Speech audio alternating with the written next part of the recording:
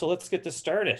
All right. Well, I'd like to thank everybody for joining us here for the closing talk of the Claire DJ graduate conference. It's been quite the success. I have to say I'm very happy with the turnout and the diversity of talks that we've had. The workshops have been fantastic.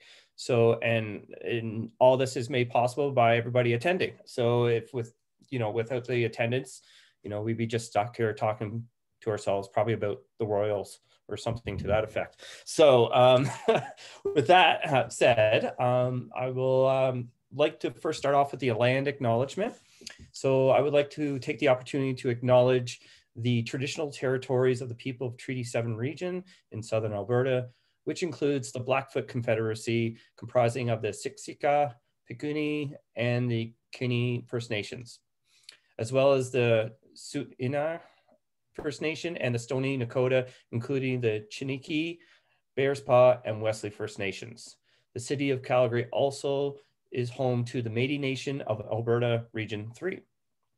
I also would like to thank the Calgary Institute of Humanities for helping with the sponsorship of this closing talk by Marina Fisher. Also Craig, which is the Classics, Religion, Anthropology, and Archaeology Interdisciplinary Group, as well for their contribution to help support this conference and talk. So without further ado, today's talk is presented by Marina Fisher, a collection specialist for the Numismatics at the Nickel Galleries, University of Calgary. She holds an MA in Ancient History with a specialization in Art History from the University of Calgary, and her research focuses on ancient Greek and Roman coinage. She oversees a vast collection of 23,000 objects spanning from the beginning of coinage in the 7th century BCE to modern period, including Greek, Roman, and Byzantine, medieval, Islamic, and modern currencies. She's a recipient of the 2018 University of Calgary Teaching Award and lectures frequently in various departments across the campus. I am very honored to introduce her. She's a good friend, great mentor to me, and welcome to the talk. Take it away, Marina. Oh, and one other thing, at the end of the talk, we will have a Q&A session. For those who do not want to be recorded or have their voice recorded, please submit your questions through the Q&A component at the bottom of your Zoom screen. For those who would just wish to speak and don't mind being recorded, you can raise your hand and then I will let you know when you can ask your question. Thank you very much. Thank you again, everyone, for inviting me. I'm really, really excited to share all of my insights, wisdom that I accumulated over the years. And yesterday we talked about public outreach, and today I want to share on that relevancy topic, specifically a numismatics case study. So how do we make classics relevant today? I'm going to talk very briefly about these things, and I will tell you from my personal experience what I have done, what I have experienced, how things have gone, what I've learned. So start small and very local, give lots of talks everywhere, surprising connections, do the odd stuff, never forget the kids, Calgary Numismatic Society, Canadian Royal Numismatic Association, Classics and Religion Department, exhibitions, social media, and I will end a little bit on media in general. So start small and very local. So what does that actually mean? When I was in 2017, in 2014, I was very fortunate to get this position at the University of Calgary at Nickel Galleries. And I received the keys literally to the numismatic room. There were millions of boxes in the room in the center. And it was like, okay, do with it whatever you like. So I organized the room, and you can see this is a really clean version of it. And I sat in that basement where the room is, buried under the 6 floors of our libraries and cultural resources building. The vault is right there on the left. You can see it. My desk is on the right. And I was like, okay, what am I going to do here? I can sit down here in the basement. I can completely be forgotten by cataloging and researching the collection and even publishing and all of that. But what does that actually mean for me? What does that actually mean for the collection? So I decided to take a very different approach. I decided to make this collection visible, to bring it back up to the open, to open the access, to engage public with the collection, both campus community and the wider community. So I started very small and very local, as I said. I started with the people I work with. I created little sessions. We had some talks during lunchtime that they were organized at the library, and I did introduction to the numismatics area. And that's what happened. That's how it started, really, really small. And I think it's also really important to connect with your colleagues in the department where you work, because very often people actually have no clue what anybody else does. So that's what I did. I really connected with my own colleagues within the museum. I connected with my own colleagues within the library, and I started from there. So the next step was, okay, how do I make this collection more visible? How do I connect with the outside world? So I decided, okay, let's give a lot of talks everywhere. And I started all kinds of stuff. This is one of the talks I've given for anthropology and archaeology department. I've given talks when I had 2 people. I given talks when I had 80 people. But usually when I start with the new locations, new areas, new departments, it gets really small. But what I also made a point yesterday is do your absolute best. Whether you have 2 people in the audience, whether you have 800 people in the audience, do your absolute best. And that's exactly what I've done. And then it really started snowballing from there. I started accepting all kinds of invitations and things that didn't make even any sense, but I was like, okay, let's do this. The thing with the collection that we have at the Nickel, those 23,000 objects that we have, the core of the collection is ancient Greek and ancient Roman coins. However, there are a lot of objects in the collection that are outside of that scope. So I've decided to also dig deeper into some of the topics that I knew nothing about, and to learn enough that I can actually connect with the objects and that I can connect that knowledge with appropriate communities. So this is what I've done. I've done talks for art department where I talked about art and money in the 21st century. I've loved to connect with students, so I've done coffee chats. This is just a few things that I've done. I've done luncheons for seniors in local churches. And those events are quite interesting because you show up, there are people there, and mostly they show up because they get free lunch.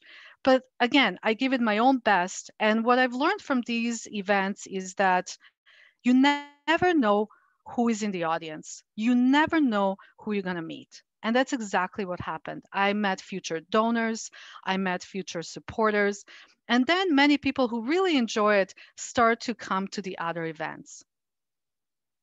I've connected with all kinds of societies that we have in Calgary and beyond Calgary. I also connected with the philosophy department. There's a wonderful professor, Dr. David Dick, who does philosophy of money. We organize conferences and events and talks, and also obviously with the classics department, which is really my home. That's how I really see it. That's how I feel. We've done numerous talks for the Calgary Public Library. This is the latest series that the department had done, and the talk that I gave in February as well. So how does this work with students? Before pandemic, I would go into classrooms and I would take coins with me. I would give brief lectures on relevant topics, and then I would bring some coins with me, and then I would let students look at them, handle them in smaller groups, and so on. Because when I inherited that collection, one of my main goals was to open up that collection for research. So to find a balance between access and security. And I feel that I have been able to accomplish that. Now, in a different situation that we are in, I've decided to not give up and to take my lectures and my interactions with students, all of the engagement online. And then just recently, I was looking at something and realized that students are actually watching these presentations. which brought me to the point that I needed to put some stats together. And especially for this talk, I've decided this was a perfect opportunity to do that. So here are some of the stats from 2017 to the present day. The public talks that I have given, 31, class lectures, 80, conferences, 10, Zoom views that I've just calculated right before the conference because like, what the heck, let's check that out, over 1,000. And then I also looked at the number of students that I was able to engage in classes, which is over 8,000 students in just a few short years. And that is really the goal. Go out there and engage with public and share the knowledge and share the collections. What I also discovered is that through the networking and through the connections and through being open, I was able to gain very surprising connections. So here are just a few.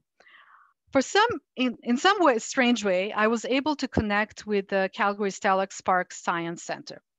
And they have these really interesting events. Every month they have something called the Adult Only Night. And they had a night where they focused on money. And interestingly, I actually met the organizer of that talk at my art department talk when I talked about art and coins in the 21st century. So that's how I landed there. It was an incredible night. It is hard to have all the photos for everything you do. And I do encourage everyone for your engagements, try to get as many photos as possible. Keep your stats, keep your receipts. It's really important. It will be handy in the future. That evening alone, I talked to over 300 people. It was absolutely incredible engagement. It was so successful that they invited me to come the following year, where they had another adult night, which was called Urban Survival. So they emailed me about that and urban survival, and I was like, okay, whatever. Let's come up with something. There's always a way to find a connection. So that's what I did. This was the table I brought, and it was amazing. People had a lot of fun. And unfortunately, I don't have time to go into many of the things, but yes, these are carrots that I had there. And I talked about a barter and all kinds of things. What do we do in the time of apocalypse? We also done some really strange things. And I'm really grateful to my colleagues, Marika Cassis, Amber Porter, Leslie Bolton, and myself. We participated in this really bizarre event, which was organized by Life Sciences Innovation Hub. And we went there and we gave a classics and entrepreneurship workshop. It was incredible. It was absolutely amazing experience. And we connected with people that otherwise we would never, ever even dream of. And I also find that it's really interesting how all of these events have the lure of food, like free food. Please come, just we'll feed you. The next thing I want to talk about is the odd stuff. And that's what I encountered in my job. There were a lot of different events happening and a lot of different directions that I could have taken. And one of them was engagement with the campus public art. Under the Nickel Galleries comes the campus public art, but there is nobody really designated to deal with public art. I felt a moral obligation to do something about this and to get involved with it in some way. So I did my best and I participated in Jane's walks. So these are the walks around the city that happen on the first weekend in May. They are global events. So I organized the public campus art walk. This was the first year that I did it. The following year, we already had a lot more participants. I've done it since every year, and it's been absolutely amazing. And what I've decided to do, and what actually came the easiest to me, was to look at the art that was there, choose the pieces, especially that I can connect to my background, to classics, to neoclassicism, and so on. And on the other side, I learned a lot about other things that I did not know.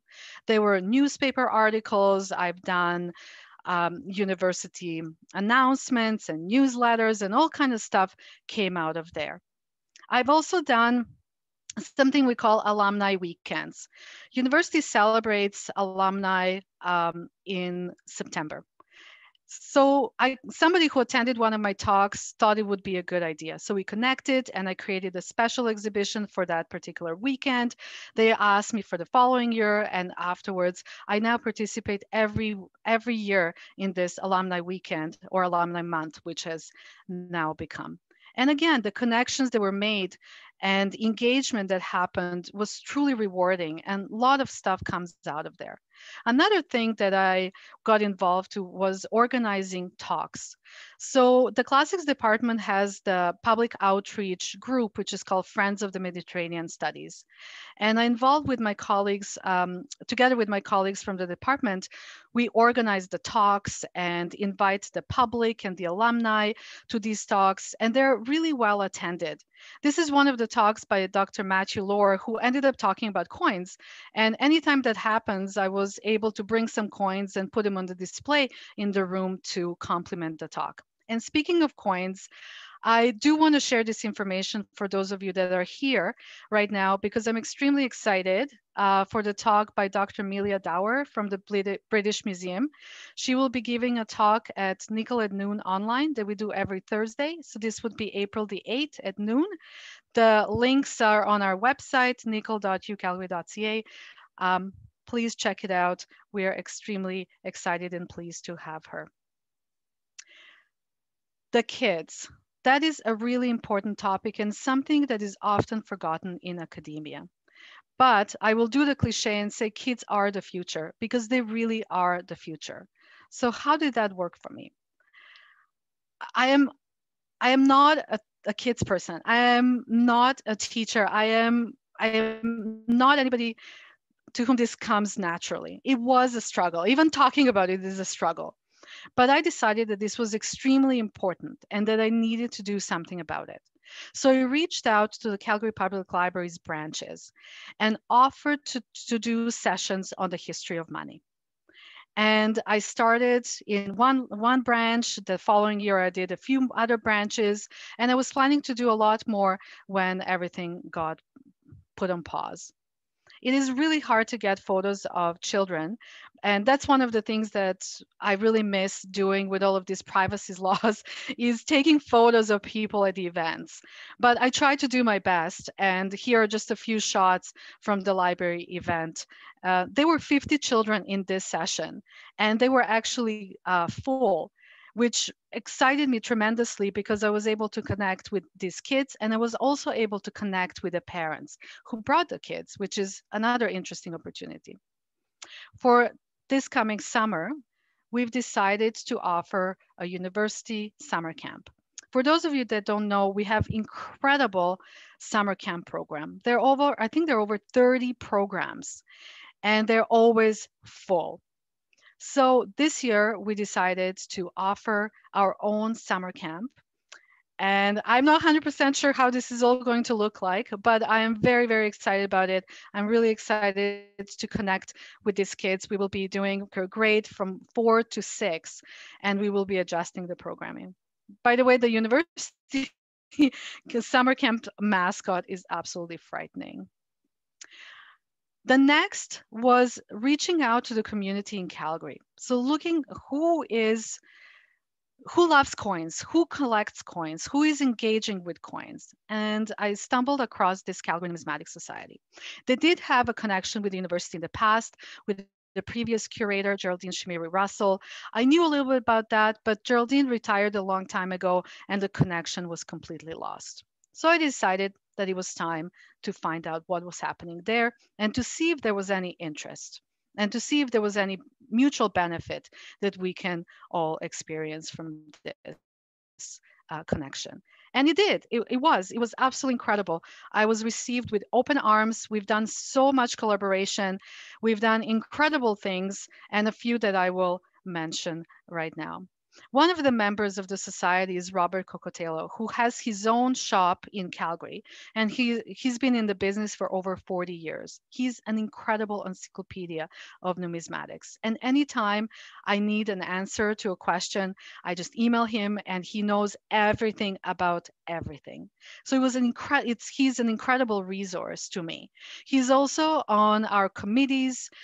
collection committees, acquisition committees, and different areas that we have and different engagements that we have in the museum, plus also being able to help me acquire new artifacts for the collection. That connection with the society led to the wider connection, Canada-wide, with the Royal Canadian Numismatic Association, because each society belongs under the umbrella of RCNA. And that started quite quickly, and it snowballed into a huge event when in 2019, the Calgary Society hosted the RCNA convention, which is a huge, huge event. And I decided to somehow be in the center of all of this. I got involved with organizing it. I also curated a special exhibition for that particular event. We had it all spring and summer. It was absolutely incredible. We were able to engage not only with the local community, but also with the wider Canadian community and many US visitors as well. Here is just a shot of one side of the exhibition that we did for that particular event. And then I connected with all of these people, the senior leaders of the associations, gave talks, got involved with different projects and so on. They like to make it really official, and I just had a blast. I also organized for the convention this particular event, which was numismatic educational event sponsored by Canadian Association for Numismatic Education. And that was an incredible event as well, being able to connect with numismatists and collectors across Canada and US. What came out of this was truly incredible because one of our past supporters and donors, George Mance, decided to give us part of his collection, which also included the Yapstone money. And I was very excited about this because the only other example in Canada is located in the Museum of Bank of Canada in Ottawa. And that is on the completely other side of Canada, not really accessible to us. So to have something on the western side of Canada was absolutely exciting to me, and being able to work with that material as well. And then this happened out of all of this. Now I'm the director of the youth club. And I designed this banner, and I'm so excited about it. I haven't been able to have any session with the kids yet, but I do have a huge list of children that were very interested in having this. So as soon as we get a green light, this will be happening. Closer to home is the classics and religion department. As I said, this is my home. I did my BA and my MA in the department, and when I went back to do my MA, I had already known about the collection. I had already volunteered with the collection. I worked with the previous curator, and I knew right away that this is what I wanted to do. So when I organized my MA, I was permitted to have my practicum at the museum, and I did all kinds of stuff with the collection and with the curator at the time, which really made a huge difference for me, obviously. And here I ended up with that collection within the museum. And so this is why I really see this department as my base, as my home. And many of the professors and instructor in the department are still there when I was the student. And I love connecting with everyone. And I have to say the department has been extremely welcoming and embracing the collection, because I truly believe that this collection makes a huge difference for students that come to study at the University of Calgary in this particular department and beyond that department, because I was able to connect with the arts department, with the history department, economics department, philosophy department, even languages. So there are endless possibilities to work with this collection. But because of the collection being core ancient Greek and Roman, I really believe that this is the most important connection that has been established. And as I mentioned, the department and the students are absolutely incredible. This is from one of the Faculty of Arts fairs. Brittany Demone presented the collection there. It was it was absolutely wonderful to be able to share that. I've also held many workshops, and here is one from 2019.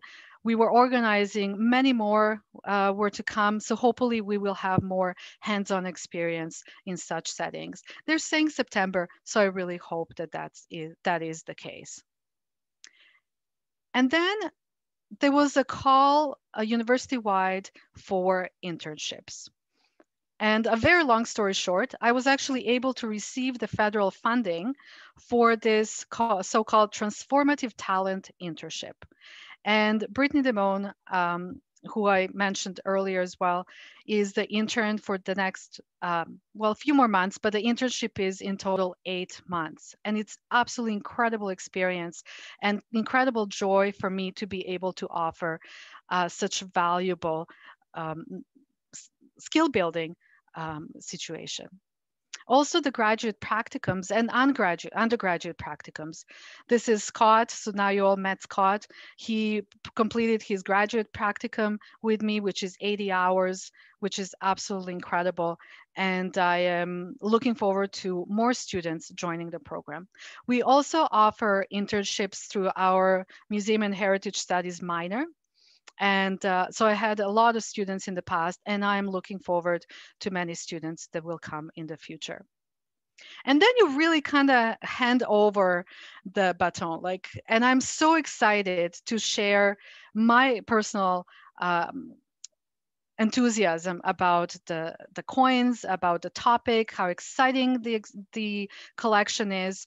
And then here is Scott's website that he built, and he talks about his experience working with the collection and his thoughts on the collections and so on. Another student is Stephen Mooney, who just recently created the website where he's looking at different technologies and exploring coinage and so on. So I'm really, really excited about that project as well. Working with the students, I take that at every opportunity possible. For that Money in Calgary exhibition, I was able to partner with 4 students from the department, and we co-curated this collection. So this exhibition. So every student had a certain topic that they chose, and they contributed their own cases in the exhibition. It was really thrilling to work with everyone.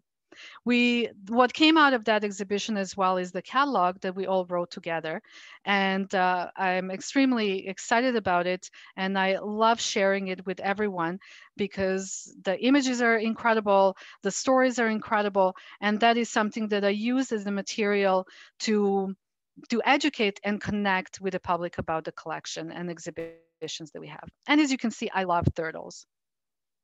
Learning from students is something that I take very seriously. I have benefited so much from everyone that I've met, especially in the field of technology. The students are teaching me all this incredible stuff that is out there, and I feel like 100 years old. But I'm absolutely excited to learn new things, and I have so many ideas what I want to do with the collection in the future. And hopefully we will have the 3D models, and we will be able to have a different database and connecting with wider numismatic communities. So that's all in the works. Exhibitions. Exhibitions are obviously really, really important.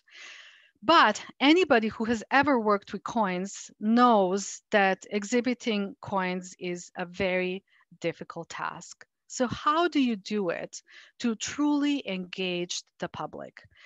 That the visitors, when they come, they really experience the objects, and they really learn from them, and they feel enriched and better for that experience by coming into the museum.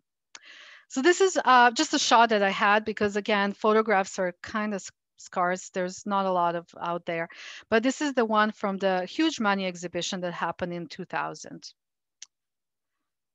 So how do we display coins? So how do we work with that, the artifacts and the coins and everything that is in the collection?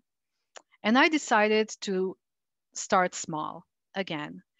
I wanted to do something in particular about in this window, the gallery window that we have in the hallway of the library.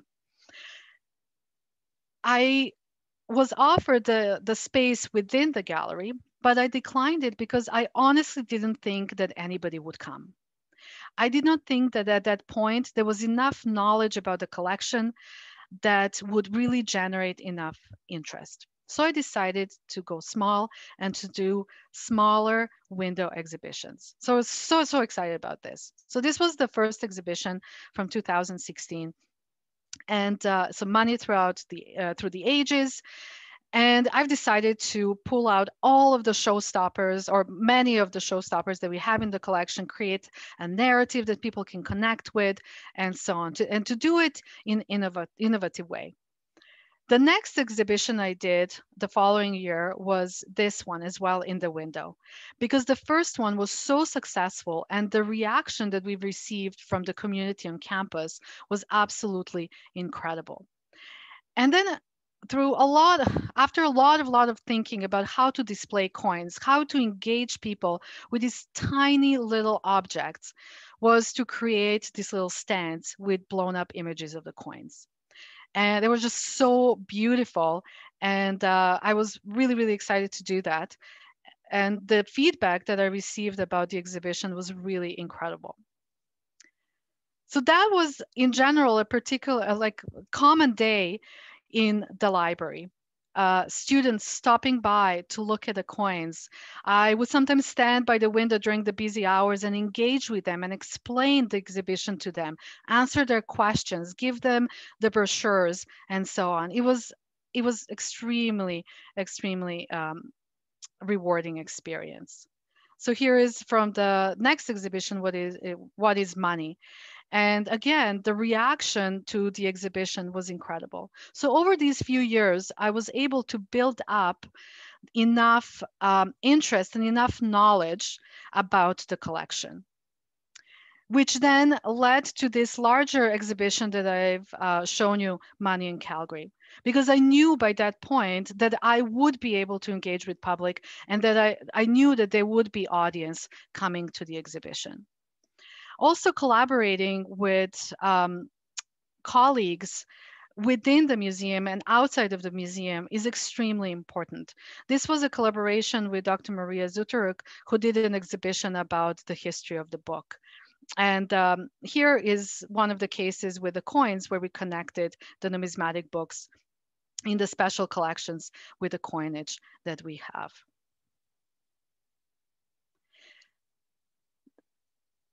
Virtual exhibitions was something that I always wanted to do. But again, there's never enough time. How do we do this? Do we even have software? Do we have support? The answer is no. So how do we actually make this happen? And honestly, I do have to thank pandemic and this horrible time for making this materialize.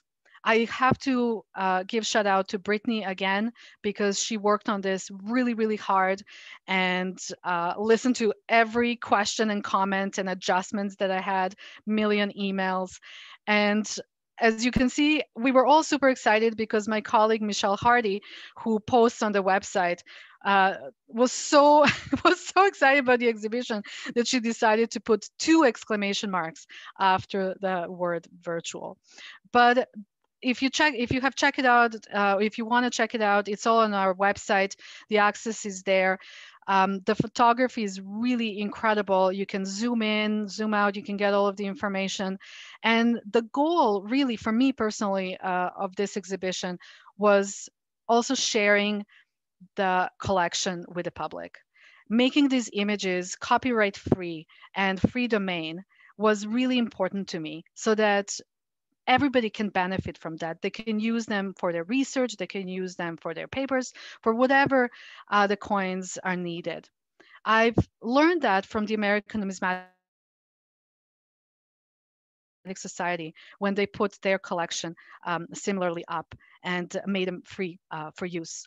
And I benefited incredibly from that, and I wanted to continue sharing that.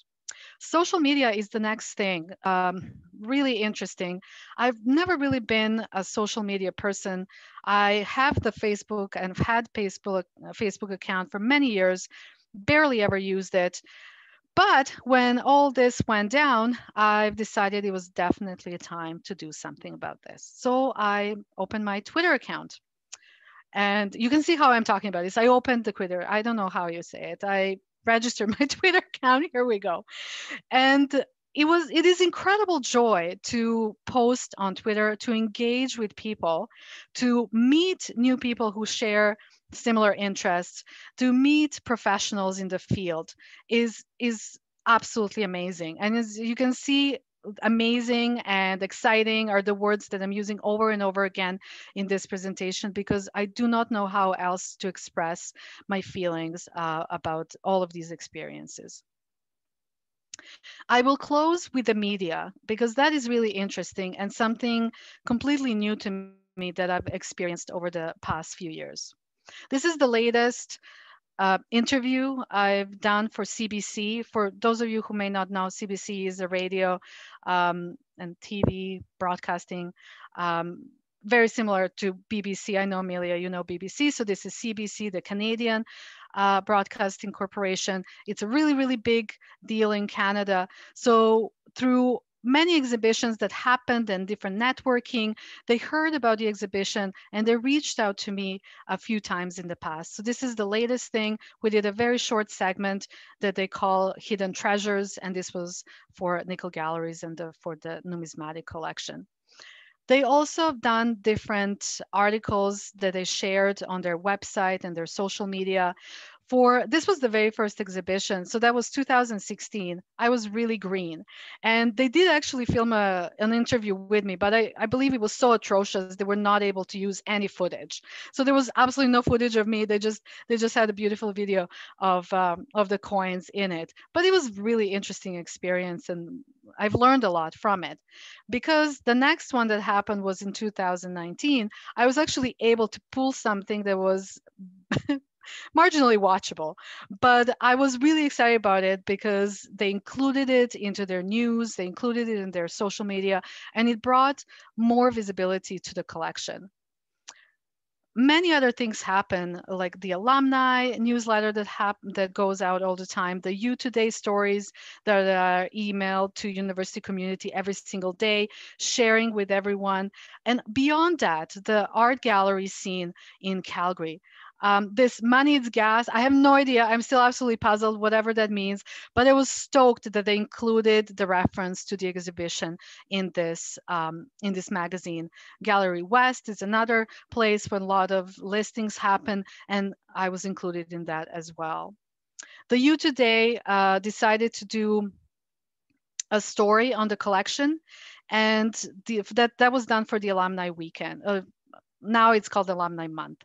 Because of the pandemic, they were not able to organize the programming, so they decided to film little videos. And they filmed the video of the collection and me, which I was actually finally getting to the point that I was like, okay, I think I can watch this. But as I said, all of this is a learning experience. And anytime they ask me, do you want to do this? Do you feel comfortable with this? I always say no, but I feel this is extremely important and I have a duty to the collection to do these things. And I will just learn and I will just get better. And that's generally the attitude I have towards everything. The last thing I want to show you is one of my favorite articles. It was an interview by one of the visiting classic students, Francesca Chaplin, who did a beautiful story about the collection and about my personal history in numismatics, and that is still available on their website. So that was something that really, really means a lot to me from a student perspective. That's how the article was written. And through all of this that I've shared right now, and all of this experience and all of the years that I've been working with a collection and working with public, I I know deeply within me that my calling is to make this collection visible. My calling is to educate about numismatics, to educate about such collections, not just ours, but worldwide. I love research. I love writing articles. But again, if we live in our academic silo and nobody cares about these collections, nobody cares about the past, none of this is then relevant, and it will disappear. And we are already seeing some consequences of our past actions. So, this is why I truly feel this is an important calling that I have to do, that I have to promote numismatics, I have to promote our collection, and I have to promote all of the studies that we have relevant to it. So, thank you so much for listening to my talk. It is a true privilege for me to be able to share my experience with you, and I also love learning from others. I love listening what other people are doing around the world, and I love learning from them. So I hope that you have all enjoyed it. So thank you very much.